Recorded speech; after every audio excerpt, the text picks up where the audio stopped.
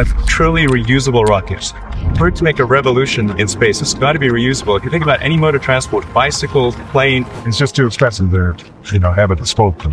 Exactly. There was a launch of what was called the F9R, the F9 reusability. This was the early days before any rocket booster had come back to be reflown, and many in the industry thought it couldn't be done. And we were there. It was going to be a 3-engine test. They put in some new navigation system, and it went haywire, and the rocket sort of tilted over, and they had to do a detonate, and it just made this enormous kaboom because it was, pretty heavily fueled. It spewed wreckage everywhere. Quite a scene. I actually suggested, hey, let's go out there and look around. We get a call from someone who's quite nervous about this. We decided to just keep going, and it was amazing. We're like seeing the aftermath of this, ambition that had a setback, right? And one of the other board members was trying to cheer Elon up and said something to the effect of, "You're not learning if you're not failing," or something to that effect. That goes, "Considering the alternatives, I'd rather learn from success."